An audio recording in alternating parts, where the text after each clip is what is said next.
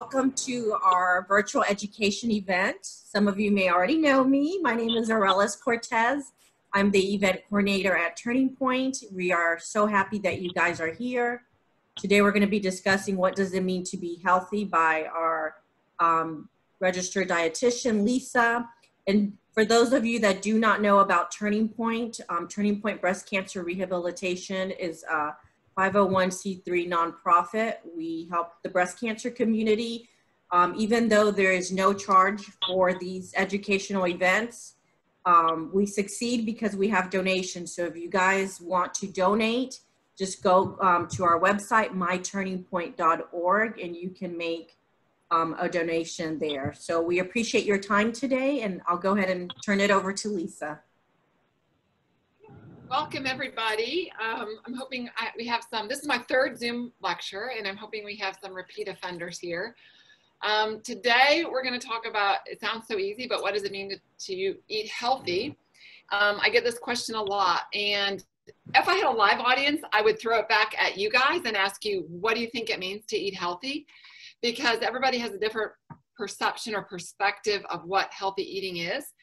There's a lot of people that have a lot of rules and guidelines, and you must do this, you must do that. And I think we get overcomplicated and overstressed about healthy eating.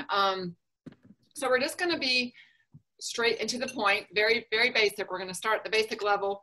Lectures later, we can go into more depth about like vegetarian eating or vegan eating or plant-based diet. But right now, we're going to go over everything.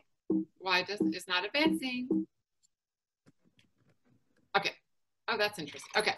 So all the information that I take, especially in our cancer world, is the information I get is from the American Institute for Cancer Research. They combined forces with the World Cancer Research Fund, and they came up with this food, nutrition, and physical activity prevention of cancer guidelines. It's this beautiful book. It's this thick, but we're going to hit the topic, the main points of this. So getting started, I know a lot of people feel that when they get started that they have to go from their poor eating habits to 100% perfect and beautiful and all cohesive. And that really is a setup for failure a lot of the times because of just based on what our diets were prior to. You know, if we had different eating or poor eating habits or not eating as healthfully as we should have been, and then expecting ourselves to wean off of all of our junk and then to eat healthy, our healthy plate, some people get really discouraged. They feel deprived, they feel neglected, well, not neglected, but deprived mostly of those things those demon foods, like, oh, I can never eat that donut, or oh my gosh, I will never eat another cupcake or a cookie. And they label their foods as kind of good foods, bad foods. But years ago with my association, monthly, we have it's a National Nutrition Month, and my favorite slogan was, all foods can fit. And that's exactly what we should think of. All foods can fit into a healthful eating. So we're going to get started. So research says, what does our research want us to do in the cancer world? In the cancer world, fiber is key. That's like the first one, the first up to bat. We need to get fiber. People don't even think about eating healthfully and adding that fiber a lot of the times. No one ever mentions that. They're like fruits and vegetables, but nobody ever says, oh my goodness, I should have 30 grams of fiber every day.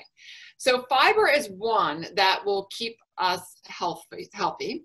One, it will keep our colons healthy. One, fiber works in multiple ways. You know, we have two types of fiber. We have soluble and insoluble fiber. Insoluble fiber does not absorb liquid. Insoluble fiber is your bulk, your roughage, and that sort of stimulates your gut to move. And so that insoluble fiber is the one that really helps keep our gut healthy and keeps colon cancer at bay. So increased fiber is important. Soluble fiber is one that absorbs liquid, and so it becomes more viscous. It becomes more like, I equate it, and I generally have two baby food jars here. My insoluble fiber, I have like wood shavings from, if you saw wood, and then my other one is actually the inside of a diaper, believe it or not. That's what the soluble fiber, it absorbs liquid just like the diaper would. It's a perfect example. So those two are important. We need to have a bigger ratio of the insoluble fiber, the bulk and the roughage, and then a lower percentage of the soluble. So, So those are the things about fiber. And where do we find fiber? And these next 2 points are where we're going to find it. You know, we do need to increase our fruits and vegetables. Everybody, pretty much everybody in the country, I would say, needs to increase fruits and vegetables on a daily basis. We used to say, you know, 5 to 9 servings or 5 to 7. I mean, giving it servings, and now we're putting them in cups, like 3.5 cups to 5 cups of vegetables each day. And if we think about that, you know, we have 3 meals a day. And if we even did the minimum of 3.5 cups, that would be a cup at every single meal. It's completely doable. So 5 might seem daunting, but 5 again is very completely doable once we see the guidelines from what the American Institute of Cancer Research says. Incorporating more whole grains into your diet is always important, and we're going to talk about those in just a minute. Okay, so we talk about vegetables. We know that they're important. I mean, I think everybody understands that fruits and vegetables are important for us. They provide a multitude of cancer fighters, you know, the phytochemicals. Phytochemicals are what give your fruits and your vegetables that beautiful color. You know, like right now, there's so many things that are in season. We've got, I love watermelon, the peaches are in season. We have melons, they're just like cantaloupe, honeydew, all those things are beautiful, all different colors. And the more color that you provide, or the more variety of color, means that you're going to get the variety of those phytonutrients, meaning you're going to get more of a protector. Phytonutrients are cancer fighters. They help prevent and help keep us from cancer, but also heart disease. And with breast cancer and breast cancer survivorship, I mean, heart disease is something that we always have to think and always have to remember about, because that is something that you're at increased risk of just for being diagnosed with breast cancer and survivorship. Then with vegetables, we always say choose fresh or frozen. We always want fresh or frozen. Sometimes, you know, frozen is actually a better option than fresh is, depending on where you're at in the country, or where, you know, if you live in a rural location. I sort of live out in the boonies, and, you know, my grocery store does have fresh fruit and vegetables, but I don't know from the time that it was harvested, that the time that it got to my Publix, and how long did it sit at Publix, and then how long did it sit on the shelf before it got to me. So in the wintertime, I focus more and I rely more on frozen, because frozen vegetables are flash frozen. They go from the farm, they're washed, they're flash frozen. So sometimes they can have actually more nutrition, more nutrients than your fresh, depending on where you are. Okay. I do have clients, and they always ask me, because I do have a whole gamut of clientele. And so sometimes they're like, well, all I can afford is canned. And if that's the case, the guideline is we just have to watch sodium. We just need to get things that have no sodium added, no salt, no sodium, and go from there. They're not completely nutritionally void. They are the lowest, but they still provide us with some nutrition. So we can't completely rule that out, especially for my clients that's what we rely on. All right, and we need to, I said, eat a variety of color. A serving is as simple as a half a cup cooked vegetables, or we can have 1 cup of raw vegetables. Very easy to incorporate 3.5 to 5 cups in a day, in my mind. Okay, your fruits, same thing. We need to choose fresh or frozen. You know, if you choose canned in the wintertime, I'm okay with cups. I'm great with that. I'm okay with that. But what you want to do is you don't want to have those that are in heavy syrup. And I don't like you to do the sugar-free ones. They have ones that they say have no added or sugar-free or no added sugar. And those are the ones that generally have a sweetener in them. They'll have Splenda. I think that it alters the taste of the fruit. You're fine to get one that's in its natural juices, or actually in not even the light syrup, the natural juices. So those are fine to get. Those are great to have on hand. I always have the little tiny fruit cups on hand just in case I don't have anything fresh or frozen. And that does happen at my house. So with these two, we need to get a variety of color. The color, again, we said the color will depict. So get reds and purples and white. You know, people are afraid of white foods. It makes me laugh, but what is white? We have bananas that are white. We have cauliflower that's white. We have onions that are white. Those things are huge in the amount of phytonutrients that they have. With fruit, now fruit is more calorically dense than vegetables are. In a serving is about 1 small piece of fruit. So say an apple would be one of such of like a little bit small, about a tennis ball. So if we can hold it in our hand, that is like this. That is a small serving of fruit, whether it be an apple, whether it be a peach, a pear, you know, you've got all these different fruits on here. Or you can do a cup of melons or berries chopped up, a cup of that, or again, a half cup of a can. And that's like the little fruit cups already come measured out. They're a half cup. So with those, they are more calorically dense. So if we are watching our calories or watching our weight, you know, yes, it's important to eat fruits and vegetables, but we don't want to get all 5 cups coming from just fruit. Just because if we look at, you know, a serving of fruit is 60 calories. A serving of vegetable is 25 or less. It can be less if there's nothing added to them. So if we're trying to save calories and still eat healthfully, we can have a serving of fruit. We're just not going to eat all of our servings as fruit. So 60 as opposed to 25, and you can save a lot of calories that way if we're monitoring. One thing I'm not a big proponent of juices or juicing for that matter. You know, a 6-ounce glass of juice, or really 4 ounce, you know, 6 ounces, but 4 to 6 ounces is a serving, and it's calorically dense. It has about 60 or 80 calories and has 0 fiber, because most of the time those juicers just juice, and this gives you the juice and spits out all the pulp and all the fiber. That's okay if we have people with gastroparesis or people that can't handle the fiber, and there are some people out here that can't. But for the most part, I'm not a proponent of eating or drinking juice, okay? Just because we're missing out on a lot of the fiber, the extra benefits of the fiber. Okay. Whole grains, I mean, I think we throw that down. We say that all the time. Well, what is a whole grain? What does that mean? Your oats are a whole grain. You know, brown rice is a whole grain. Quinoa, you have freekeh, you have millet. All of those are whole grains. Whole wheat breads, whole wheat pastas, those type of things that we're talking about. When we're talking about the whole grains, we're talking about it includes the germ and the bran. That is the whole grain. When we have like things like white bread and you know, white crackers and stuff, that strips the bran and the germ away, and so it's just the wheat without all that, and the most of the nutrient dense high fiber is in the germ and the bran. So we want you to get more of these whole grains, whole foods in you as much as you can. Which says that you should eat at least 3 ounces or 3 servings of them a day. And a serving is as simple as like a half a cup of oatmeal, a half a cup of brown rice. It says here a half a cup of whole wheat pasta, you know, a half a cup of quinoa. Those types of things that's 1 serving. A slice of regular, like a whole grain, a good hearty whole grain bread is also considered a serving. So if we think about it, we should be eating 3 meals a day. And at each one of those meals, if we have a whole grain, we're good as gold. Okay. I'm not saying that we can never eat anything white. That's not what I'm saying. But what I'm saying is that we should incorporate more whole grains in with it. I'll be completely honest. I'm not a big fan of whole wheat pasta.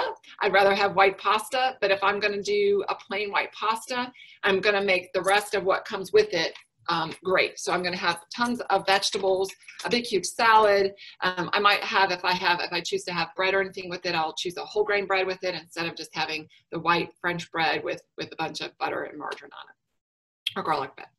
All right. So then dried beans, we generally don't think about these or include these. A lot of times people put these or don't even think about these being in that category of being healthy or healthy eating. But dried beans and legumes are also referred as pulses. You might see that in a recipe, but that's like your lentils. You'll see that on the screen, lentils and split peas, pinto beans, black beans, white navy beans, black-eyed peas, chowder beans, like all of them. And those, what they do, they provide us with protein. And we're going to talk a little bit about what we should be eating as far as the protein requirements, or actually the meat specifically. So these types of legumes and stuff are a great source. They're a great source of protein, but also they're going to give you that fiber that we wanted you to get, fiber, 30 grams. So that's going to benefit with that. And they give you good quality carbohydrates. And carbohydrates, I know that there was the push, and everybody is so afraid of carbohydrates, and the keto diet, and everyone needs to watch the carbs. But in reality, 50% of what we're taking in a day. 50% of our calorie consumption should come from a carbohydrate source, and this is one of them. All right, so these can be substituted. You know, you've got great recipes for black bean burgers, and there's great recipes for you can take them and you can do like make hummus, garbanzo beans. So there's a plethora of ways that we can pull those in. So I would love for people to do them on a daily basis, and if you could, they're excellent for you. You know, if you have issues with IBS or with gas, particularly legumes are known for producing gas, but there's a product out there called Beano, and you just actually add that, and it will break down the gas for you. So you don't have to worry about being too gassy post consumption of the legumes. If you are an IBSer, that's a whole nother category, and we probably should eliminate those from when we do a FODMAP elimination diet. Well, we do. So that's a whole different topic. And a serving is a half cup, as simple as a half cup. And that's doable. You know, you can do a huge salad, and you can add any of these legumes to a salad. A half cup is nothing. You know, garbanzo beans are one of the things I love to put on a salad, but you can put any of them just to give them the flavor and some extra protein and your carbohydrates. Lisa, I think someone has a question. Oh, great. Should I go back? Let me see what the question is. Betty, did you have a question? I saw your hand up. Yes, I was not able to get online. I couldn't hear, but I'm finally hearing everybody. Everything's going well now. Thank you. You're welcome. Okay. Okay, thanks, Betty. Thank you for joining us. Okay. Here we go. All right, so the American Institute for Cancer Research has we call the New American Plate. And this emphasis obviously is on reducing your cancer risk and other chronic diseases. So we remember the old plate that we had that is cut in half, and then we have half of that should be vegetables, and then we should have a part of it should be our carbohydrates or our whole grains, and then we have a fourth being protein. Our new model now is to have 2/3 of a 2/3, 1/3 model. Okay. All right. So cover at least 2/3 of your plate with plant foods. So your whole grains, your vegetables, your fruit, and your beef. So I encourage you know what the guidelines of having 3.5 to 5 cups of fruits and vegetables. We know that we can have 1, if not 2 servings of fruits or vegetables with each meal. That'll even put us over the top. So we have that filling our plate. And then we have our whole grain. So what would we choose as a whole grain? I mean, we can do any of those, anything. I would choose, fruits and vegetables, quinoa. If you've not tried it, it goes wonderful with vegetables. You can do a million different things with it. And then, you know, if you did a bean, you can do a black bean or a black eyed pea with that as well. And so that's 2/3 of our plate.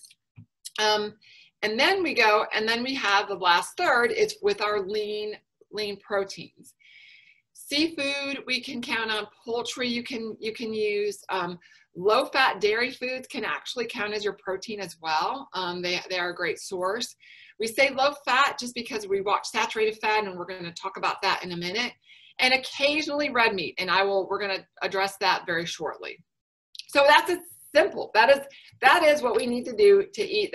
I could end the lecture now, and if we follow those guidelines, we'd be good as gold. But we need to be a little bit mindful of some things. So we know all the positives. I just gave you that real brief summary. It's that easy. Get a plate out, draw 2/3 on it, fill it up with all your fruits and vegetables, preferably as fresh as you can, with unadulterated, and I'll tell you what I mean by that in a minute. But we have to be mindful of the following things. 1, saturated fat, butter, okay? So when I say unadulterated vegetable, that's what I mean. I don't want you to take that beautiful head of broccoli or all those gorgeous Brussels sprouts and douse them in butter, okay?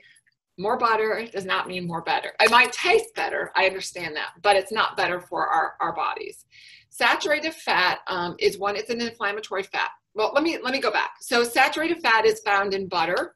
It's found in margarine, palm kernel oil. It's found in baked goods. It's found in chocolate. Coconut, everyone's talking about, that was the big craze a little bit ago, all this coconut oil and how great it is for us. And that turned out to be a little bit of a flop. So there are still saturated fats. all of them are saturated fat. Saturated fat is inflammatory. Inflammation at any part of our body is not good. So chronic inflammation at the cellular level is not a healthy thing. Our cells do not like to be bombarded and abused by the inflammation that we put our bodies through. So one way we can get rid of, one thing is watch the amount of saturated fat that we take in. Saturated fat is we've always focused on this in the cardiac world. I've always monitored and have people monitor what their intake is. So watching that is important. And if we look at a food label, the food label does have saturated fat on there. So we would just pay attention to that. And the least amount of saturated fat that you get, the better off that you're going to be. Our body requires 0 saturated fat. It does require fat to help circulate your fat or absorb your fat soluble vitamins, which is A, D, E, and K. So we need fat, we need healthy fat, we need anti-inflammatory fats, but we don't need saturated fat. So the label is a plethora of information, and on there you will see, it'll say total fat, and underneath that category, you're gonna have a subcategory of saturated fats and trans fats. So when you're doing comparative shopping, because people always ask me, all right, Lisa, like all my career, butter or margarine, butter or margarine, butter or margarine. And then I'm like, well, get the label. First, it's taste preference, but we can do a comparative with looking at the labels. You have your butter. I usually say if we're going to do butter, do whipped butter. It's 50% air you're paying for, but why not? So whipped butter, I love the flavor of real butter as opposed to margarines. And if you look, you're not really saving a whole lot of saturated fat if we go from whipped butter to some margarines, because some margarines are just as high in the saturated fat, and that's what we are trying to eliminate. I generally, if I meet with anybody, any client, we talk about that. We talk about saturated fats. I calculate budgets. I calculate everything, and like your budget is 13 grams or 15 grams or 20 grams in a day, depending on your calorie range.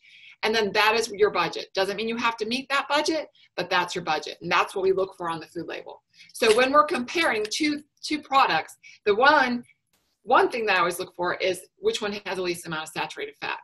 Because generally a saturated fat budget is not 50 or 60 like our total fat budget is. It's on the upwards of 15 or less, depending on the calories.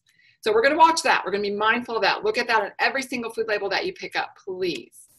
Alcohol, I get this question all the time. And, about 10 years ago, the guidelines were different than what they are now. And the guidelines even say a small amount, even a small amount increases your cancer risk. So for cancer prevention, it's best not to drink any alcohol at all.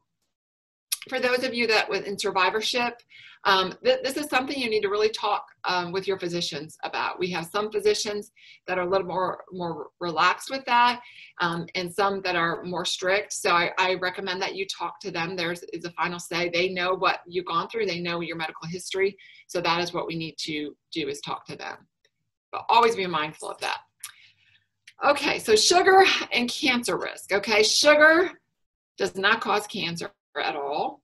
It doesn't, never has, and I don't believe it ever will. But what sugar is, it's a non-nutritive form of energy. Energy is your calories. If we have wasted calories, which that's spelled wrong, I just noticed, wasted calories, but actually it can go to your waist, but excess calories can put excess weight on, it's just empty calories. So, if you're more apt to be eating all your calories in the form of food and then go out and have a piece of cake, that's going to put you over your budget, which that's going to result in weight. It can result in weight gain.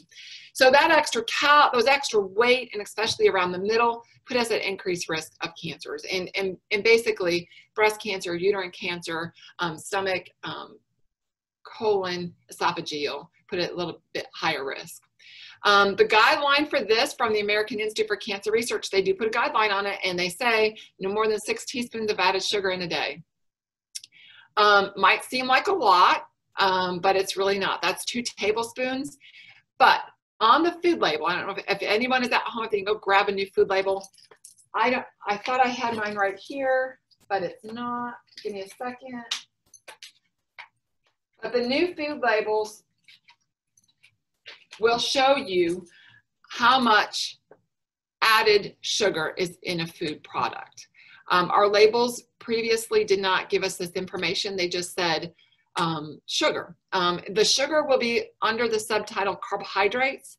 And so it used to just clump all sugars together. Now we have sugar in other forms. We have sugar that comes in fruit, called fructose. We have sugar that comes in our milk, that's called lactose. So a food label before was not very helpful as far as added sugars, because if you look at a glass of skim milk, any of the milks actually, it says there's 12 grams of carbohydrates and 12 grams of sugar. And I would have people completely freak out by that. And I had to explain that's not added sugar. That sugar comes in that milk. And that is something we don't have to monitor. We're not watching lactose, we're not watching fructose. Because what comes with that lactose in that milk is calcium, it's vitamin D. So what comes with that fructose in fruit are fiber, phytonutrients we talked about, vitamin C, potassium, all those different things. So we are watching only the added sugar, and what is added sugar is what we see on the screen here. That's one form. But on the label, what we consider added sugar now is anything that is added to a product to alter its flavor. So it is sugar, it is maple syrup, it is honey, it is concentrated fruit drink, because they will do that all the time. Even though it's a fruit drink and it's concentrated, it's still added sugar. So underneath that subcategory of carbohydrates, you're going to see how many grams of fiber, and that's what we looked for earlier. We know our guideline was 30. And then underneath that, it's going to say total sugar, so many grams. And underneath that, it's going to say so many grams of added sugar. And I neglected to put a conversion factor. I'm going to show you, I'm just going to tell you how to convert. When you have grams of sugar on your food label, so we're going to look at added sugar, and say you have 10 grams of added sugar on your food label, you're going to take that number 10 and you're going to divide it by 4, because there are 4 grams in every teaspoon. So 10 divided by 4 is 2.5. And that is how many teaspoons of sugar would be in that product. So it makes sense if that product is a cupcake, like, okay, I can get, there's 2.5 teaspoons. But if that product is your, I don't know, fettuccine, or not, it won't be fettuccine Alfredo, or shrimp scampi, I don't know, I don't know what or it'd be like a Chinese food, like a sweet and sour chicken, let's just say that. There you go. Then that's not okay. I mean, I would rather save my budget, personally, for something that is yummy, and rather than just waste it on that. So a lot of the things that you wouldn't even assume that there's added sugar in, you'll see it on the food label now. For instance, you know, you can find in potato chips, it's in ketchup. It can be in as simple as, like I said, some of those like teriyaki chicken, teriyaki seasonings, like you can do marinades, all that stuff is going to have a lot of added sugar. So that's what we are looking at. You know, you can say, I don't add sugar to anything, and that is a huge accomplishment.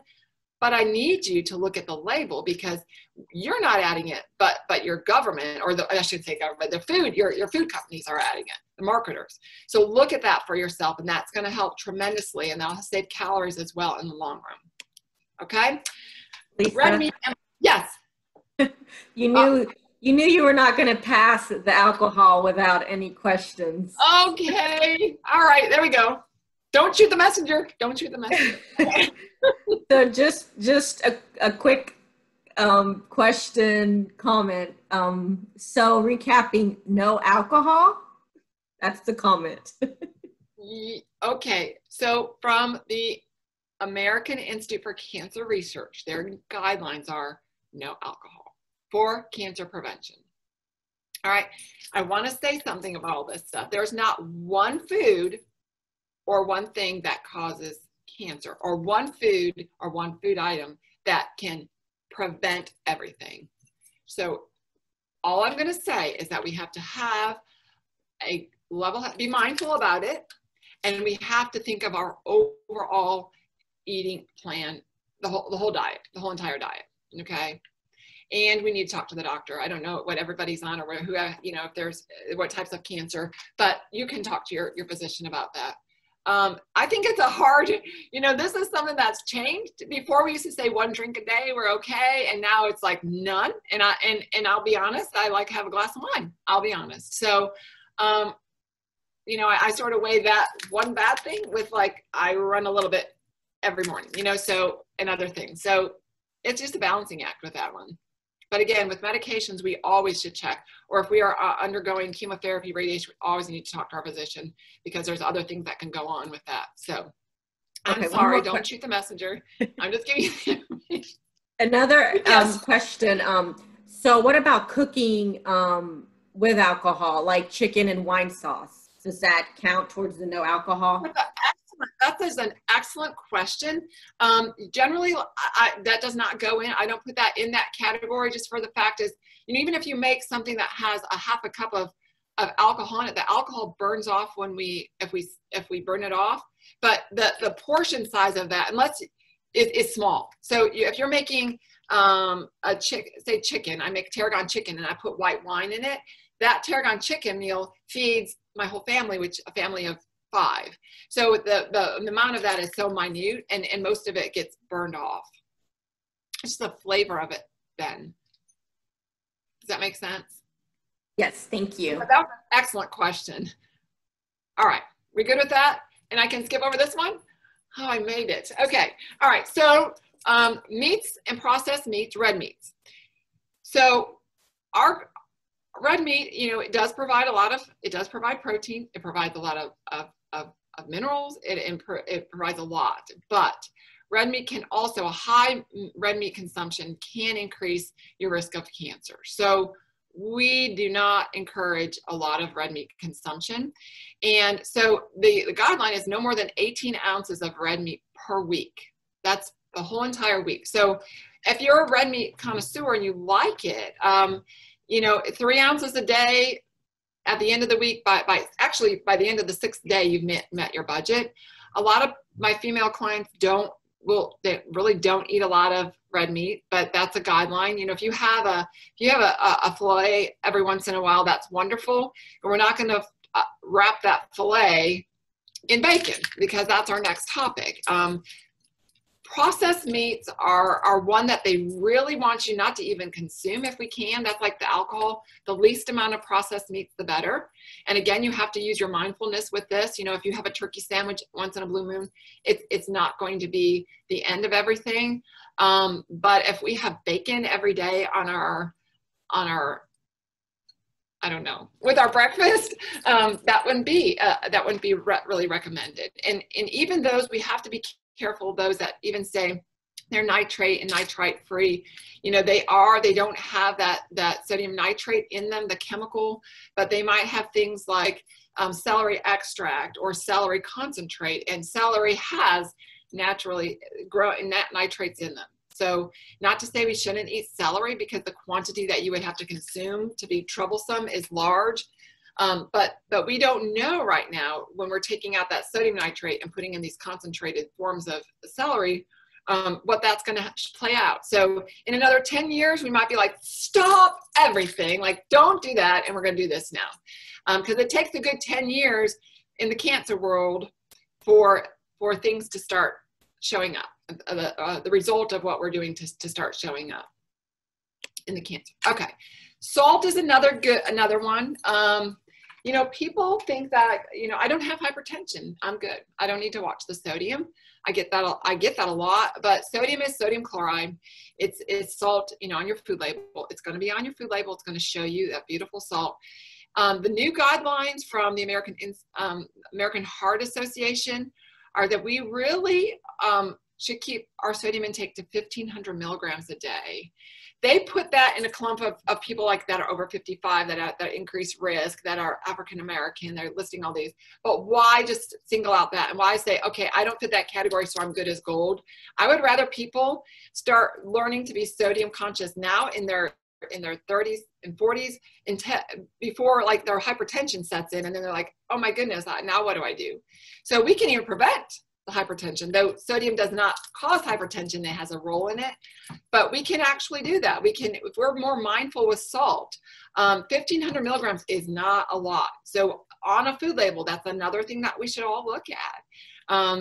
You know, you can shoot it in, you know, a can of soup. You know, we all know that that's bad, but a can of soup can have 3 times the amount that we need. of 4,000 milligrams sometimes. So we've really got to be conscious of that. Anytime that we can get anything that is lower sodium or sodium free, that's a great thing to do. Okay, we can use, in place of it, you can use fresh or dried herbs and spices. Anytime you get a dried herb or you know, like for instance, well, this isn't an herb, but lemon pepper. I had one patient one time and took out the sodium and used lemon pepper and everything, and she was still having problems. And so she brought her lemon pepper and we looked at it, and sodium was the first ingredient on her lemon pepper. So just be mindful of that. You know, we know that if it's dried basil and dried tarragon, it's pretty much that. But if you get all these seasonings, like this is our steak seasoning, our chicken seasoning, we need to look at that, because most of the time, salt is the first key ingredient.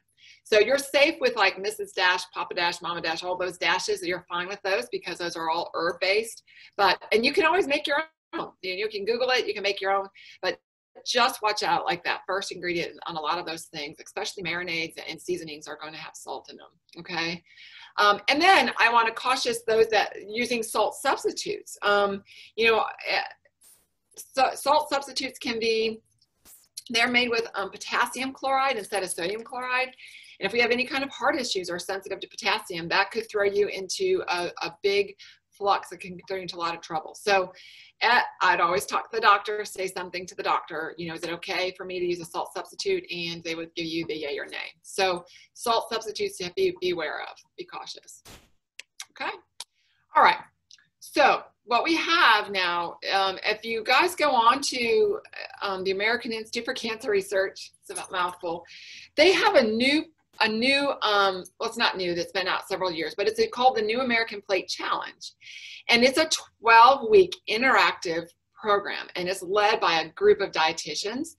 And it's pretty awesome. And because they don't expect you to go from point A to point B overnight. And nobody should put that pressure on themselves, but it's a great wealth of information because they take you slowly. Okay. Because small changes go a long way. So it's like, I'll go back with the sodium. I don't expect somebody to be on this regular diet and then go to 0 sodium or very low sodium, because you're going to be mad and everything's going to taste awful. But it's like, if you've ever gone to the hospital, you know, when I used to work in the hospital, I go see patients, they're like, this food is terrible, like I hate it. And the reason for it is we have no salt on it. And so we're not used to it. So it doesn't have flavor. So it's going to take a little bit of time to get that out of your system, but small changes will go a long way. So what they do, this is just an example. So say this is, you know, on the far left, that's what, you know, your diet is or what we're eating. Okay. And that's what we have. We have mashed potatoes and butter, and we have green peas, and we have that steak, a pretty large steak. I'd probably say that's 5, maybe 6 ounces of a steak. And then you go to the middle. This is the middle line. And so now they're switching the potatoes with rice, and they're putting a little herb flavoring on it. And then they're doing more green beans, and then a smaller portion of that steak. And then the final episode or the finish line would be substituting the red meat with that's chicken right there. They are getting brown rice. That's brown rice instead of white rice. And they're doing a different variety and color of vegetables. And it is that completely innocent and simple to do it that way. Very easy. And let's see. Okay, I think, oh my gosh, I'm done. Wait, hold on. All right, yeah, I guess with that one, the take-home message is doesn't have to be hard or complicated. It just has to be, we just have to be mindful. That's my favorite guy. Can I go back to him? Because I liked him. He blew my mind. I like it. Just be mindful. Just think. Okay? Any questions? Let me, I'm getting back to, there we go. I think, let me just unmute everyone. If anybody has any questions, now is the time to ask. I have a question. Okay. You hear me? Yes, Yes, ma'am. Okay. What about sea salt as opposed to regular salt? Okay. I don't swell as much when I use sea salt. And what's the difference? Is there any help at all? There's no health benefit from it. Sea salt, it's still a sodium. Okay. But with sea salt, you can buy different grains with salt. So you can buy very fine sea salt or very coarse sea salt. I say to have the gamut of all the different ones, because you can take a quarter of a teaspoon of the very fine sea salt, and after you're cooking, and you could spread that a long way. Whereas the more coarse is only going to be, it's more concentrated. So if you have something very small, like a baked potato, you just want to put a little bit on, the coarse salt was fine. But if you want to spread it over the whole meal or whole dish, it'd be the finer. There's no health benefit. It's still sodium. You still watch. Its sodium ratio is a little bit lower, excuse me, lower on that than it is on like a teaspoon per teaspoon basis.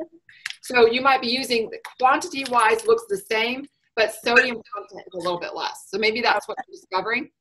Well, thank you. I did not know that you could buy the different grains of it. Oh, yeah, you can buy, very ultra fine. You can get real super fine. And then the really coarse sea salt. Thank you. You're welcome. We have a few more questions on the chat. Okay. Can you recommend sweet treats besides fruit for someone with a sweet tooth? Like, I would say, all right, plain and simple. It's a learning process. All right. How I teach people is that I don't tell them you will never eat a cupcake again, or you will never do that again, because it's so, we have to sort of train ourselves. It's becoming more mindful, but it's becoming having discipline. So I will use myself as an example, because years ago, before I knew better, I remember my mom used to make the best chocolate chip cookies in the whole wide world, like the best.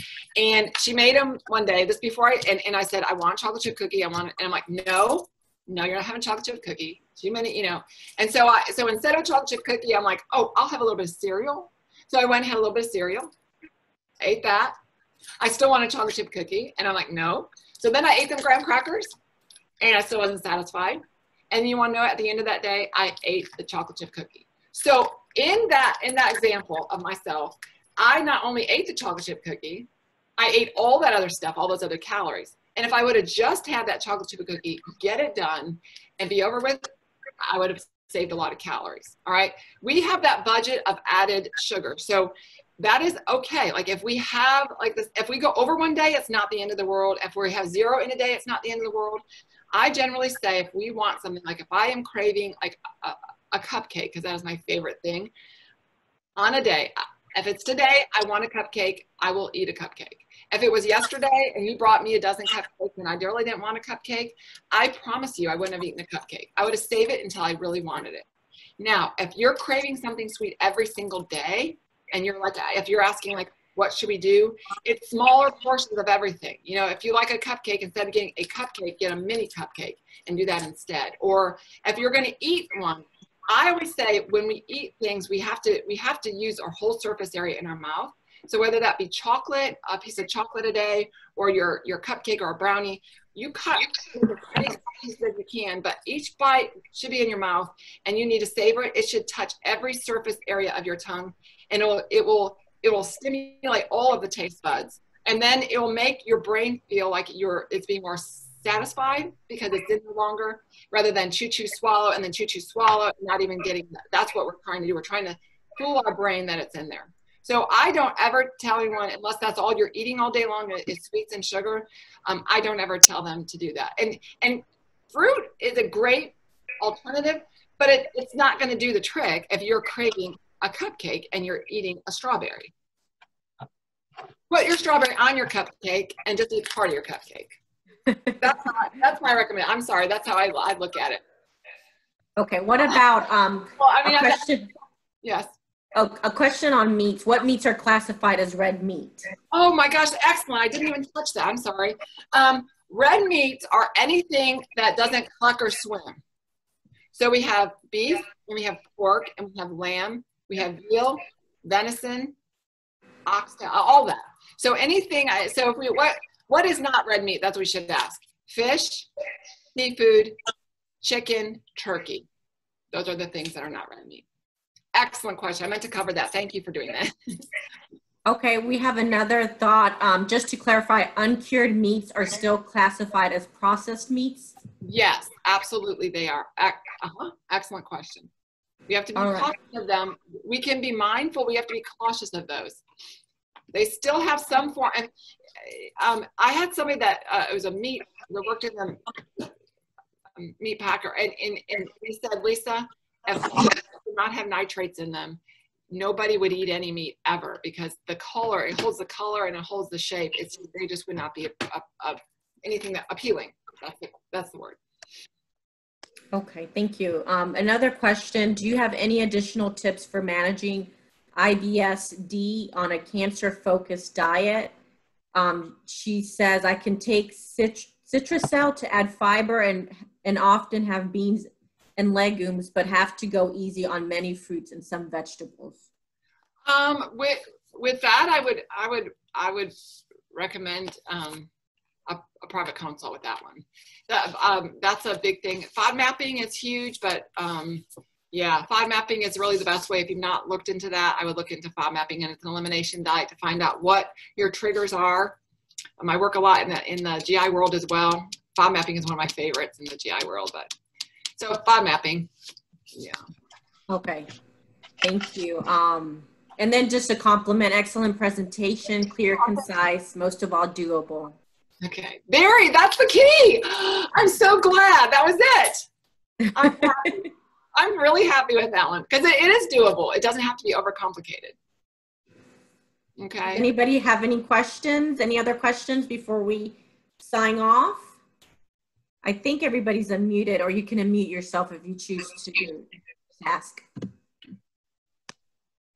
Dairy, somebody's just saying dairy, question mark dairy. Oh, as far as I don't know, that's a. So do you mean, Tiffany? Do we have dairy or not dairy? I'm not sure. Okay. Dairy in this realm of where the information that where I get it from. She's saying, should we have it or not, and how much when it comes to dairy? Dairy is a safe food. With American Institute for Cancer Research, we can go on there. It's a safe food. What we look at with that, it's not really a guideline as to how much, but what we choose as far as they should all be like your milk should be fat-free. Your yogurt should be fat-free, and that's just simply because we're watching that saturated fat. The one that I told you is inflammatory. So all these whole milk yogurts and that type of stuff, I shun people away from them, and just for the fact is the saturated fat content.